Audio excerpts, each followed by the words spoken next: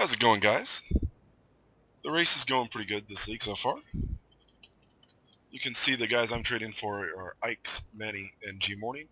They are, as of this time, 5, 6, and 8, but things are going to start to get interesting. I picked up some items while they slept. I got this Shavs, Presence of Cholula, this 629 energy shield, titanium spirit shield. It's got an open suffix.